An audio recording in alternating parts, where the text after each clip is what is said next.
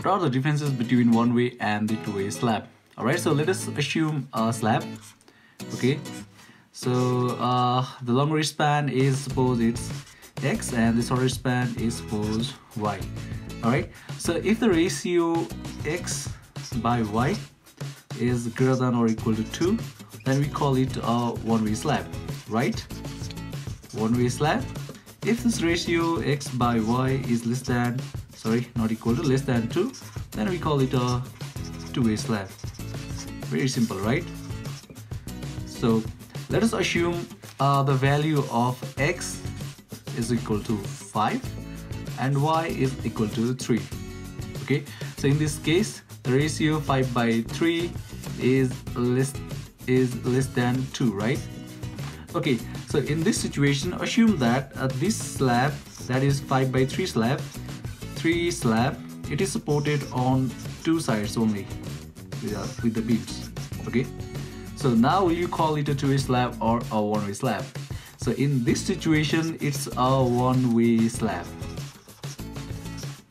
Alright, so the definition is that one-way slab is supported on two sides only, while the two-way slab is supported on the four sides. Alright, all the four sides it is supported on, while the one-way slab is supported on the two sides only.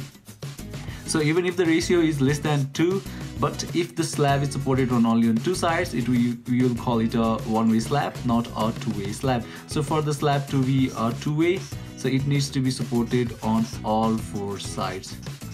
Alright, so it will make it a two-way slab, right? Two-way slab.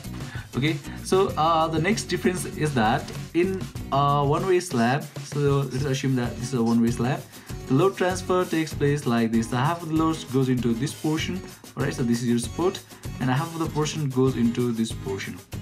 Okay, but in a two-way slab, so if it's a two-way slab, then the load transfer takes place by this. Alright, so load goes in this way. Okay, so you must have studied it in YILT, yield line theory.